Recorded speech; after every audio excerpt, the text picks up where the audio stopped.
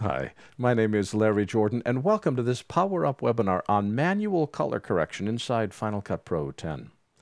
The ability to change color within Final Cut 10 has significantly improved compared to earlier versions, and it's especially useful when you know how to read scopes, interpret what they tell you, and then change your color to really make your images look great. And that is what this webinar is all about. Oh, by the way, we have a brand new subscription service. All of our online video training, tutorials, and webinars are available via subscription. This includes all of our Final Cut 10, Adobe CS6, and our brand new Autodesk Smoke training. For one low monthly fee, you get streaming access anywhere, anytime via the internet. Plus, subscribers can attend any of our live webinars for free. This is a fast and low-cost way to access all of our online training. To learn more, visit larryjordan.biz/subscriptions. There's two definitions I need to clear up right at the very beginning. Color correction fixes image problems. Color grading gives your images a specific look. Today, we're fixing image problems using color correction. Webinar 50, which is called Final Cut Pro 10 Color Correction, explained clip analysis, automatic color correction using the enhancements menu, balance color, and match color. If you need those automated tools, take a look at that webinar. In this session, I want to focus more on reading scopes and making manual color adjustments. I'll show you how to display and read Final Cut's video scopes, how to adjust image contrast, which is the grayscale part of an image, and how to adjust image color. When we talk grayscale, we use terms like highlights and shadows. I want to define what those are. Now, this represents the range in grayscale value from very bright at the top to very dark at the bottom. This is a close-up from the waveform monitor. There are 7 grayscale categories. Grayscale, which is greater than 100%, is called super white. Grayscale values right on this line are called white. The top third of grayscale, between roughly 65% and 100%, are called highlights. In the middle of the scope are mids, or midtones, or mid-grays. We'll use all 3 words. Shadows are the lower third, from roughly 0% to 35%. Black is at 0, and super black is below 0.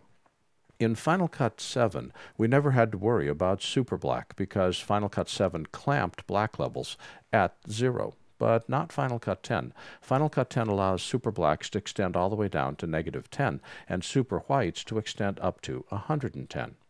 The reason this is important is we can get into trouble if our videos have blacks that extend below 0 or whites that extend over 100%. And I'll show you how we can block that both manually and using the broadcast safe filter during the course of this webinar. Let's start by taking a look at a gradient. This is pure white on the left, pure black on the right, and every possible shade of gray in between. To see scopes, we go up to the window menu, go down to Show Video Scopes. Keyboard shortcut is Command 7. This displays the waveform monitor. Now, on your system, it could display the histogram, it could display the vector scope, but the scope that I find most useful is the waveform monitor. To change scopes, go up to the Setting menu, and you can switch between the histogram, the vector scope, and the waveform. Waveform shows us everything we need to know about black and white. Vector scope shows us everything we need to know about color, and the histogram shows us the distribution of pixels on a grayscale level. Let's take a look first at the waveform monitor. I'm going to make the monitor a little bit bigger by grabbing the dividing line here and just sliding this so we can see the scope. Notice that we've got dividing lines. The 0, that's black. Shadows, mids, highlights, there's 100%, which is white, and super white. And our white starts at 100% and smoothly represents every shade of gray all the way down to black at 0. Well, if we add color into the equation, take a look at the waveform monitor here. Now we can see something else. We can see that we can say the left side of the image is black, the right side of the image is black, and the middle has got some grayscale to it. Now, in the case of Final Cut 10, we can also say it looks like it's got a blue color cast because Apple has added the color of the grayscale value. That's not true of most scopes. It is true of Final Cut 10. But I cannot look at the waveform monitor and say, ah, that's a circle. That could just as easily be a rectangle. It could be a pipe. It could be a tube. We cannot look at any scope and say, ah, that is a specific shape. All we can say is the left side and the right side are dark, the middle is lighter.